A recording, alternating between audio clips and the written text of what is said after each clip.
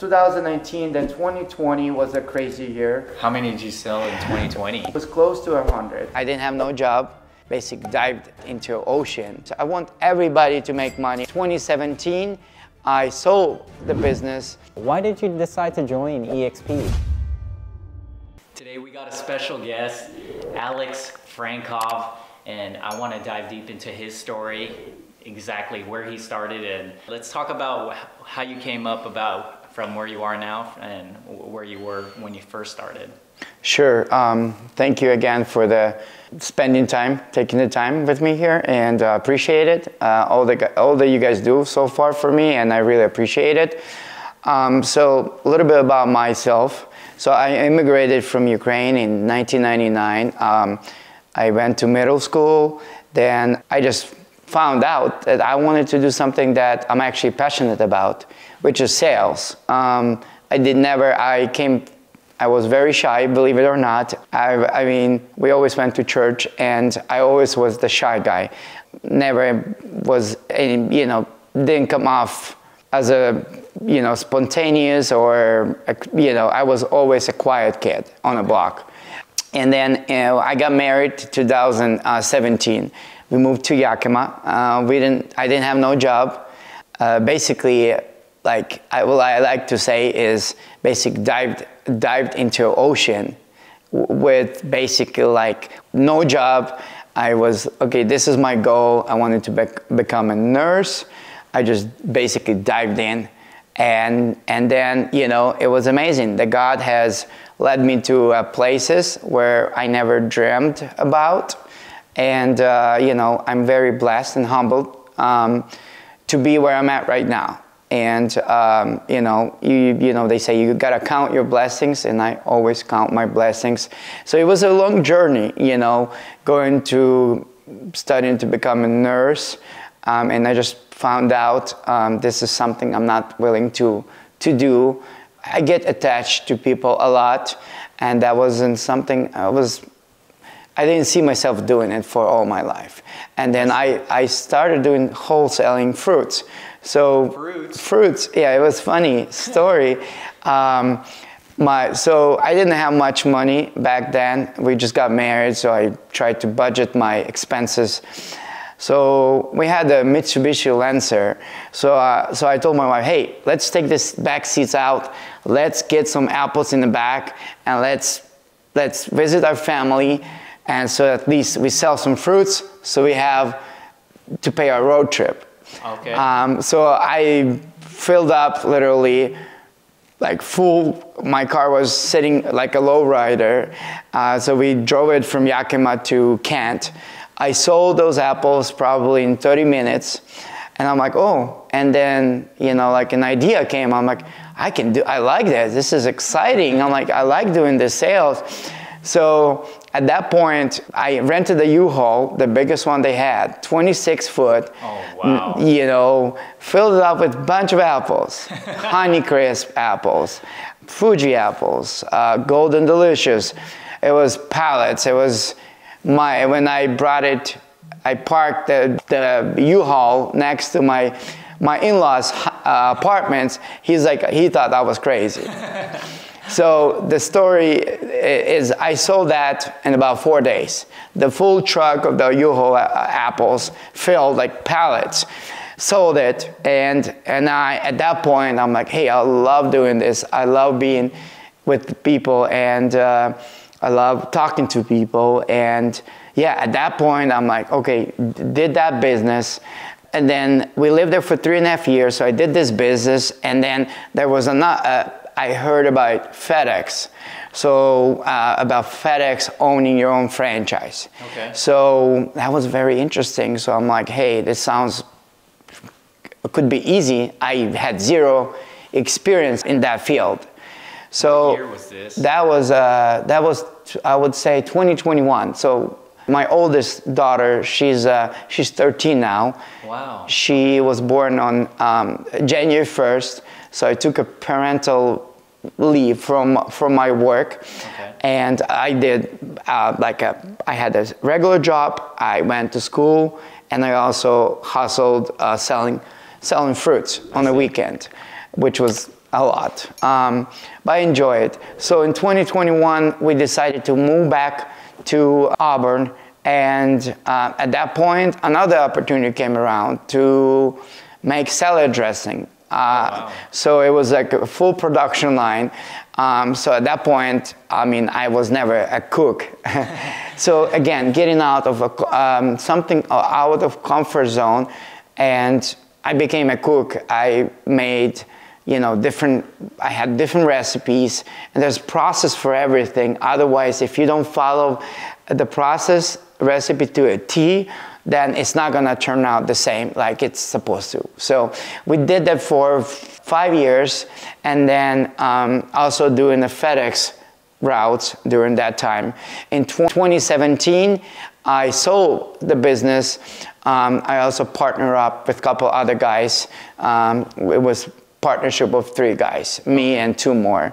We sold that business right before FedEx came out with the new rules that you have to work 7 days a week to compete with Amazon. And I'm like, no way, I'm done. This is, it was 6 days a week, it was too much, but 7 days, it was just not fun at all. The money was good?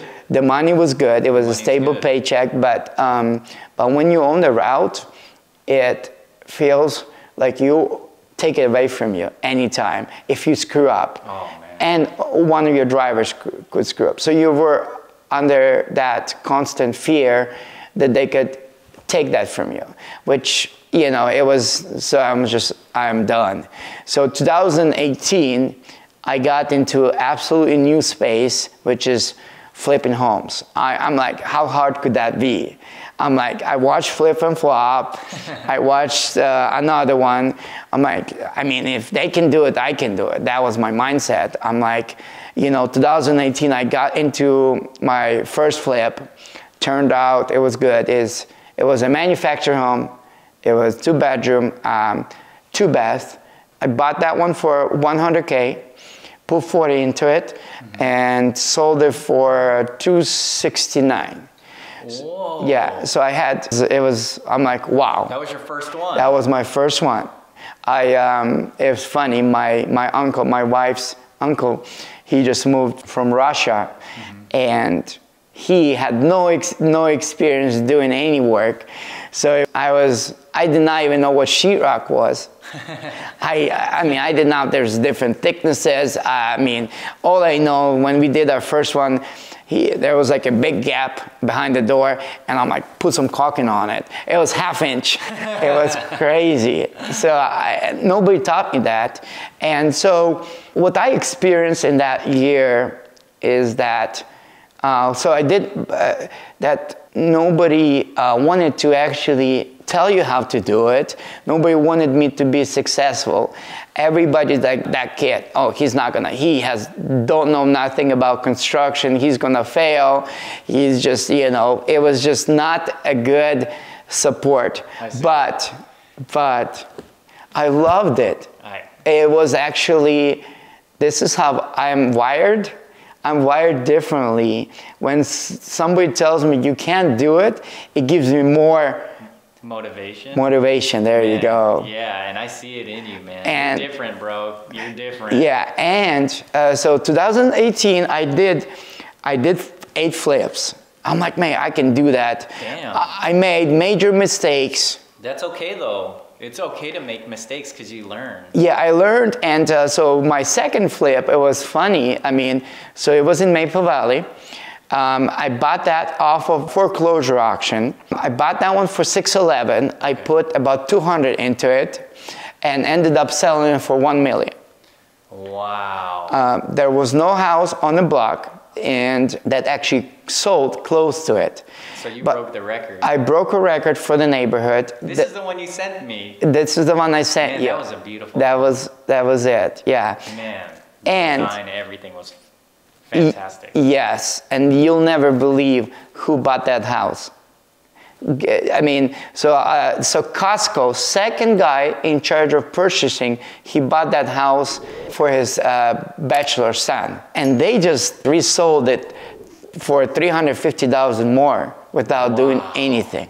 So, so it was just, it's crazy. There's some times where I feel like I shouldn't sell one of the houses I did, and that was probably one of the ones I should have kept. I see. As my rental. Ah. Yeah, so it was crazy, you know.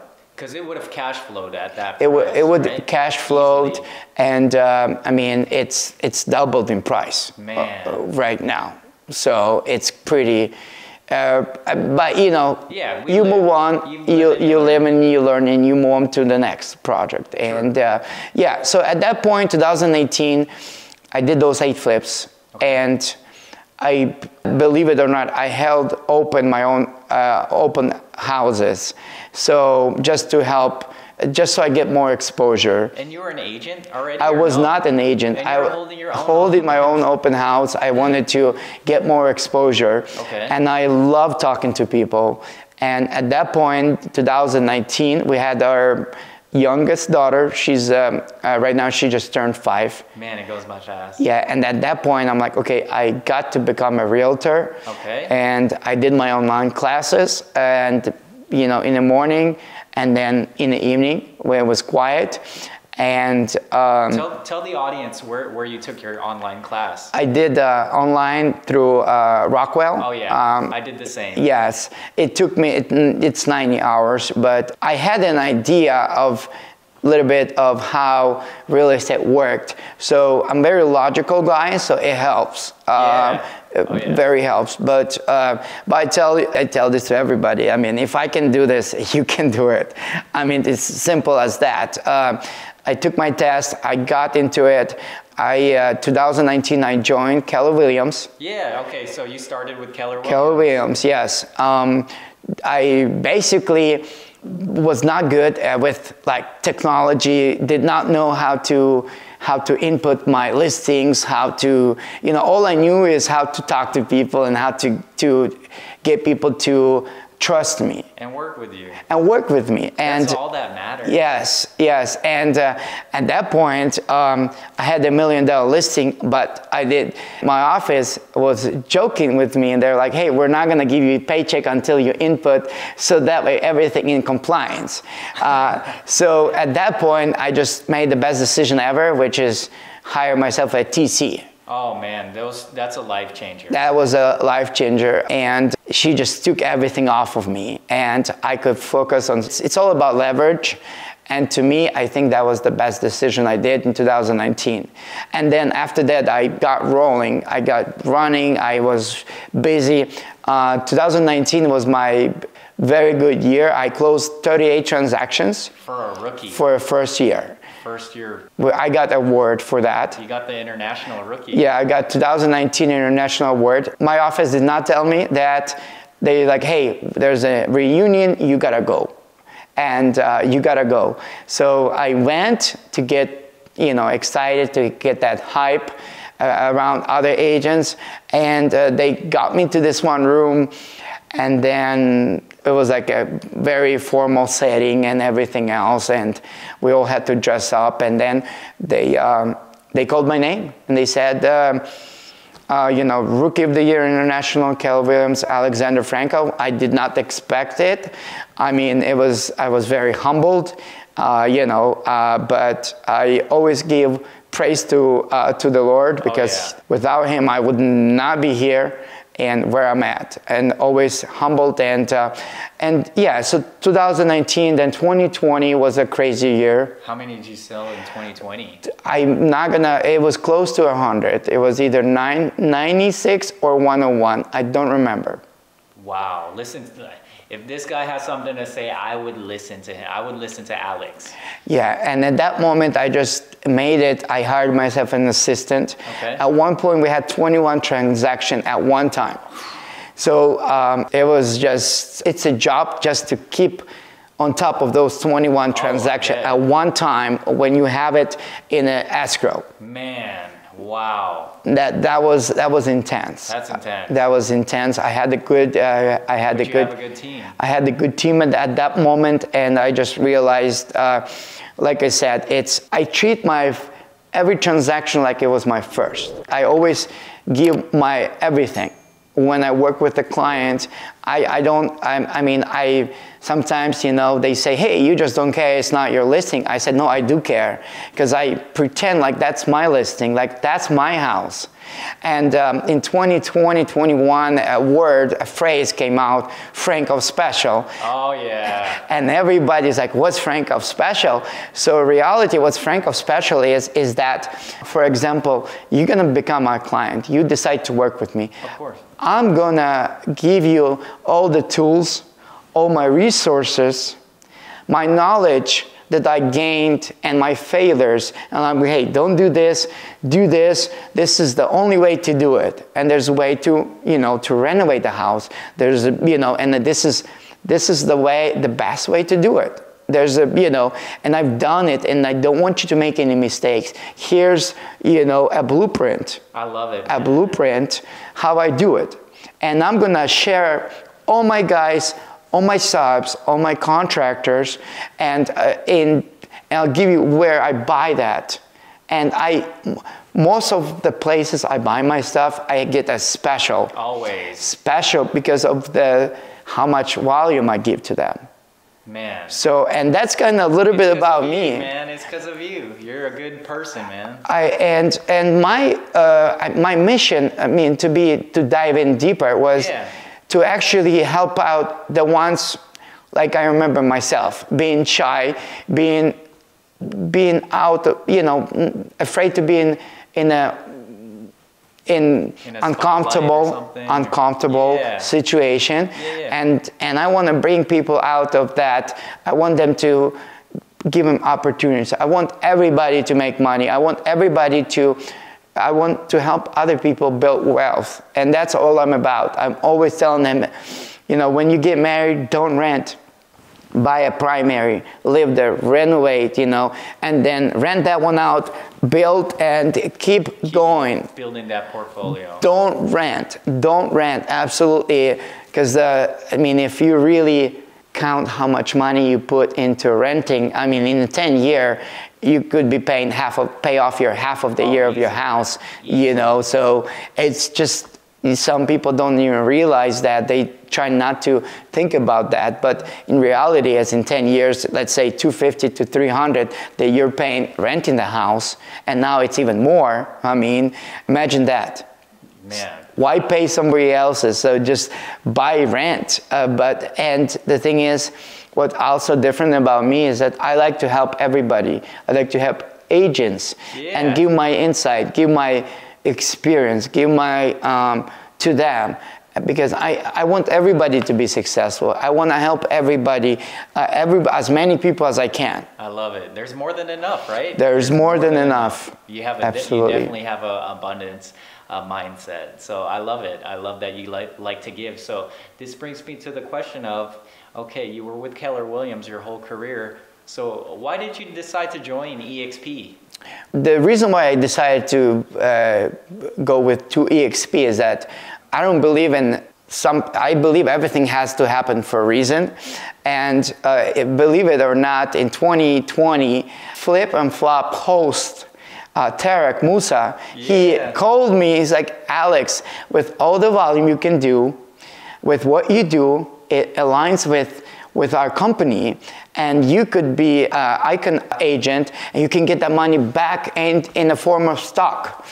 And at that point, it got me thinking. I wasn't ready to make a move, but it got me, the seed was planted. I see, man. And Keller Williams, I don't have anything bad to say about them. They're very good. They have a great culture. They have amazing agents who helped me, supported me in the beginning. But I came to a point of my career where when I hit the ceiling, and I felt like I need somebody that could push me and get me more out of my comfort zone. I want to be in front of camera. I want to tell my story. I want to help more people and be able to help my family along the way. So the stock option, the idea of not going to the office, and it's a right fit for me. It was the right time. I see. So the seed was planted, and then what better platform that you can just join is eXp. eXp was Yep. it. It's a cloud-based brokerage where they're able to, now that we're cloud-based and not brick and mortar, not a traditional brokerage, that they're able to give back to the agents. Exactly.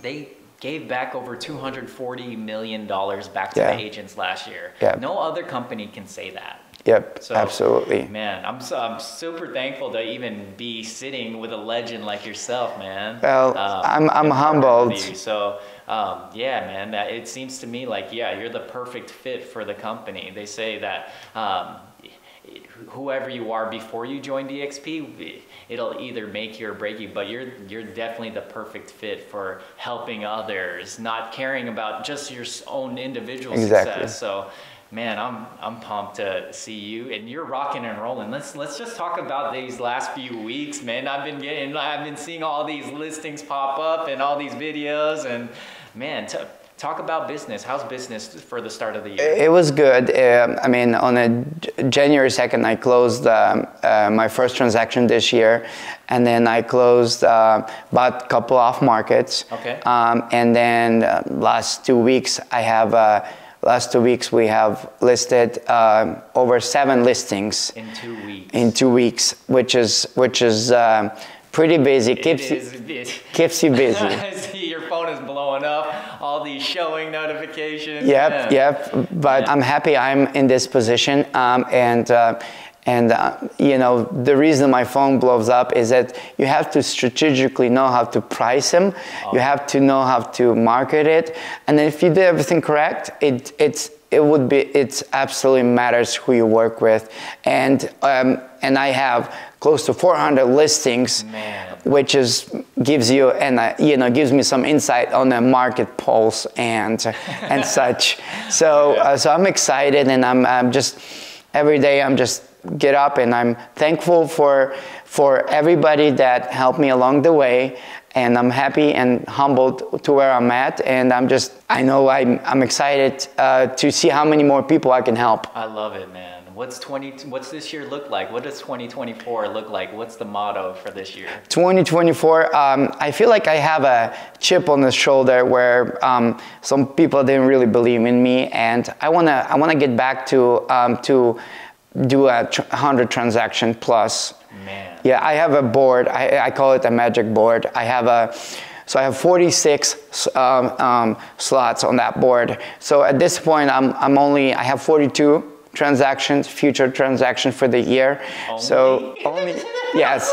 So hear that? He's saying only 42 transactions. Yes. So and I like to fill those. So I have 4 more that I need to fill that board up, and at that point I feel like this is good right now, and then fill it up, and that's kind of gives me some kind of drive, some goals.